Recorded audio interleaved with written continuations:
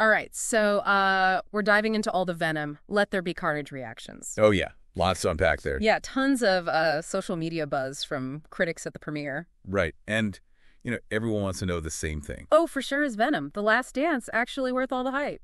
It really is amazing how much people are talking about this movie. I know, right? Even before, the official reviews come out, these early reactions can tell us a lot, Totally. And I think the first thing that jumps out is just how excited everyone seems. Yeah, definitely. Yeah. We're seeing words like epic, monumental. Yeah. Some people are even saying stuff like best comic book film ever.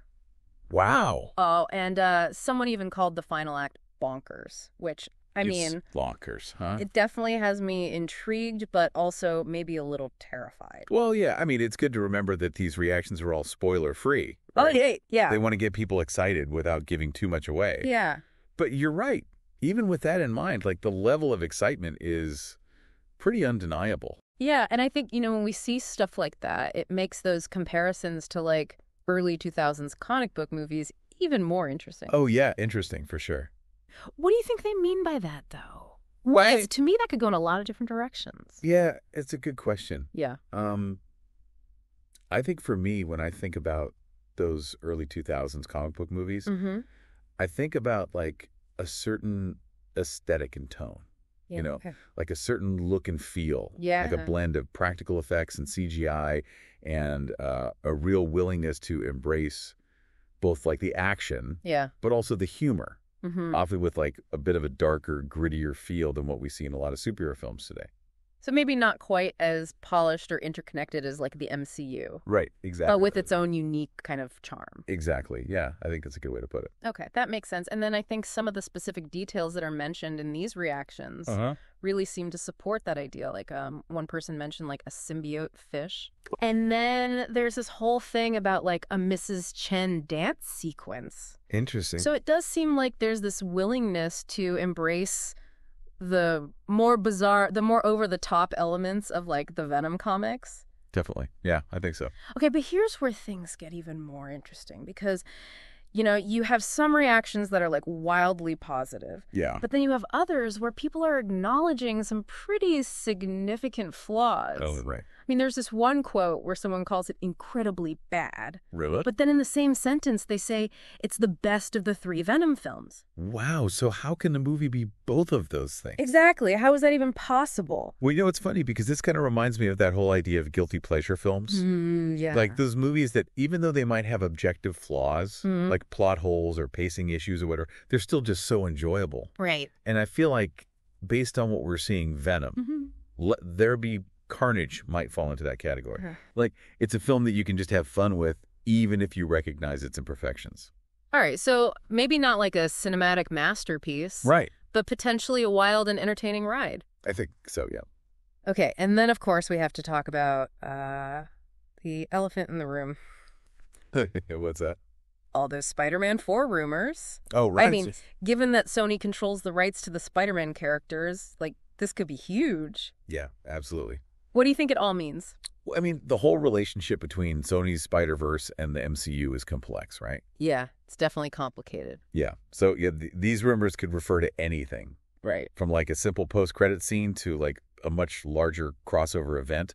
But we know fans really want to see these worlds collide. Oh, for sure. And Sony definitely knows that. Yeah. So, So basically anything is possible at this point. Pretty much, yeah. Which honestly just makes it even more intriguing. Oh, for sure. But I think one thing that really surprised me was how many people mention the emotional depth of the film. Oh, really? Yeah, people are using words like phenomenal. Wow. One person even said, a cry maybe. Interesting. I really wasn't expecting that. Yeah, it is fascinating, isn't it? Yeah. Because it really does seem like Venom, Let There Be Ben. Carnage isn't just mindless action and special effects. There's a deeper exploration of that relationship between Eddie Brock and Venom. Well, and I think it makes sense, right? Considering this is their last dance. Right. There's bound to be some sense of closure, maybe even some bittersweet moments. Exactly. And, it's important to remember, these are just the initial reactions. Oh, yeah. There's going to be so much more to unpack once we actually see the film. Oh, absolutely. Yeah. Speaking of unpacking, one reaction actually mentioned Null. Oh, wow. Now, for those of us who aren't hardcore comic book fans, can you explain who or what Null is? Oh, yeah, sure. So Null is It sounds kind of intense. He's a very interesting and very powerful character from the comics. Okay. Essentially, Null is like the god of the symbiotes. Oh, wow. Okay. He's like this ancient, formidable being, and he plays a major role in Venom's backstory and mythology. So is Null actually going to appear in the film? Or is this just like a clever Easter egg for the fans? Well, that's the million-dollar question, isn't it? Yeah. But I think the fact that they even mention Null, it kind of suggests that Venom, Let There Be Carnage, is going deeper into the lore of the symbiotes, which could have major implications for the future of the franchise. Wow, this deep dive is already getting pretty intense. I know, right? But I think before we get too lost in speculation, let's take a step back and consider what we've learned so far. Yeah, good idea. Okay, so it seems like Venom, Let There Be Carnage, is shaping up to be a wild ride. It does, doesn't it? Yeah. Yeah. It sounds like it's embracing the over-the-top absurdity that people loved about the first film. But it's also hinting at like a more emotional depth. Yeah. And a deeper exploration of the Venom mythos. For sure. And then, of course, we have that whole Spider-Man 4 question just looming in the background. Right. It just adds another layer of intrigue to everything. Yeah, it's a lot to process. It is. And this is really just the tip of the iceberg.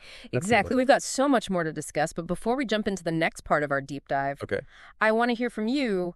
What are your initial thoughts on Venom, Let There Be Carnage? Yeah. What are you thinking right now?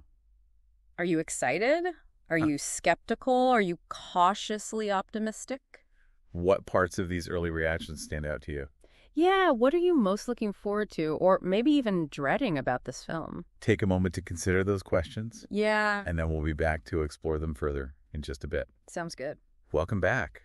So much to talk about with this one. Oh, yeah, I know, right?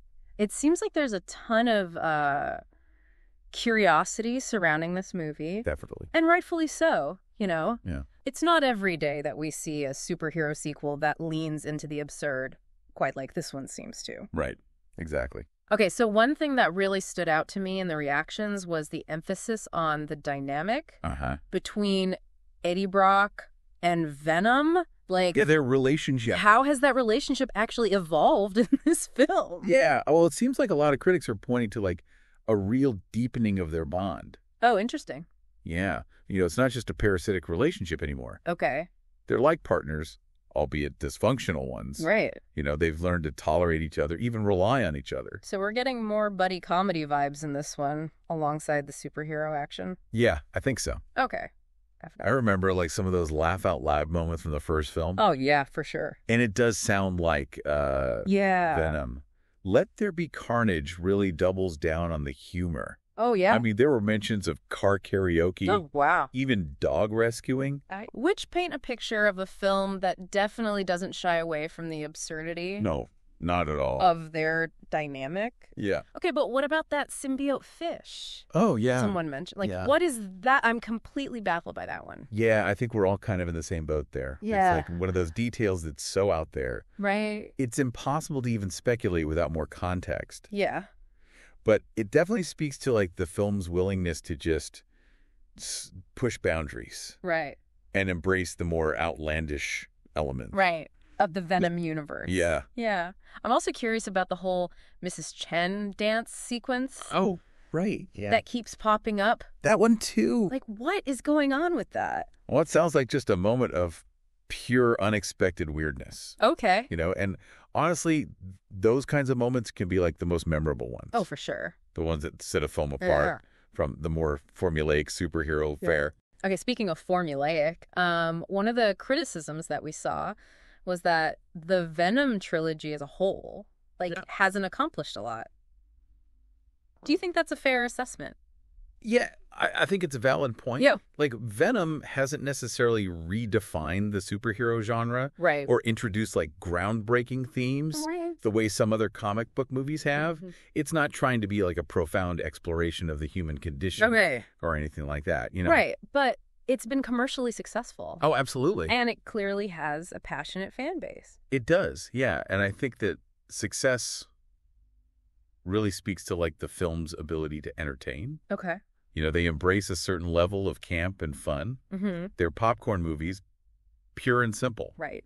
And sometimes that's exactly what audiences are looking for. But isn't there a risk of becoming like too campy, too over the top? Oh, for sure. There's the line. Yeah, that's the balance filmmakers have to strike, right? Yeah. It comes down to execution. Yeah. Okay. If the humor feels forced, right, or like the action sequences are poorly executed, the film could easily fall apart. Yeah. But if they manage to pull it off, right, that blend of humor and action can be incredibly effective. Okay, so based on these early reactions, do you think Venom, Let There Be Carnage, actually strikes that balance? Well, it's hard to say for sure without seeing it ourselves, right? Of course. Yeah. But I think the fact that some critics are praising the film's emotional depth while also acknowledging its flaws suggests that there's more to it than just like mindless action and spectacle. Okay, and then of course we have that lingering question about those Spider-Man 4 rumors. Oh, right. Yeah.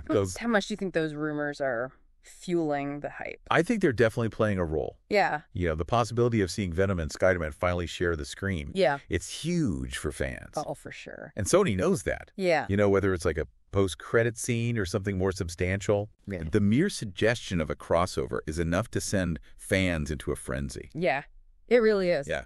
Okay, so all in all, it sounds like Venom, Let There Be Carnage is shaping up to be a divisive film. I think so. Some people are going to love it, some people are going to hate it, and everyone's going to have an opinion. Exactly. Yeah. And that's what makes it so intriguing, right? Yeah, for sure. It's a film that's not afraid to be bold, to push boundaries, to embrace its own absurdity. You know, whether that translates into a truly great film remains to be seen. Yeah, we'll have to wait and see. But one thing's for sure. What's that? It's going to be a wild ride. I don't know about you, but I'm definitely hooked. Me too. Okay, so before we wrap things up, I want to turn it back to our listener. Yeah, what are you thinking? Now that you've heard more about what Venom, Let There Be Carnage has to offer. Right. What are your thoughts? What are your expectations? Yeah. Are you hoping for a thought-provoking masterpiece, or are you just looking for like a fun, action-packed escape? Right. What do you think is going to make this Last Dance a satisfying conclusion to the trilogy? Take a moment to ponder those questions. Yeah, we'll be right back. We'll delve deeper into the possibilities and implications of this film in the final part of our deep dive. Welcome back to our deep dive into Venom, Let There Be Carnage. We've talked about those over-the-top reactions and the potential for emotional depth and of course, those Spider-Man 4 rumors. Right. But there's one more thing I kind of wanted to touch on before we wrap things up. Oh, okay. What's that?